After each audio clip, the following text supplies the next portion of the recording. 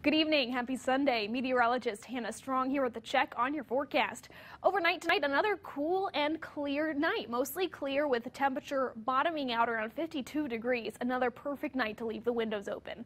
Tomorrow is going to echo that as well. So as you get your day started, 52, the overnight low here in Fort Wayne, even seeing some upper 40s on the map. It's really starting to feel like fall across the area. So through the day tomorrow, lots of sunshine, still a very pleasant day, just a smidge warmer though. So as Futurecast loops through here, you see plenty of sunshine all day long. And again, as we get towards the afternoon, we are going to see it warm up a little bit. 77 your high tomorrow, still a great day to enjoy the outdoors. 80 by Tuesday with a few more clouds, and your next chance for rain and storms arrives Wednesday.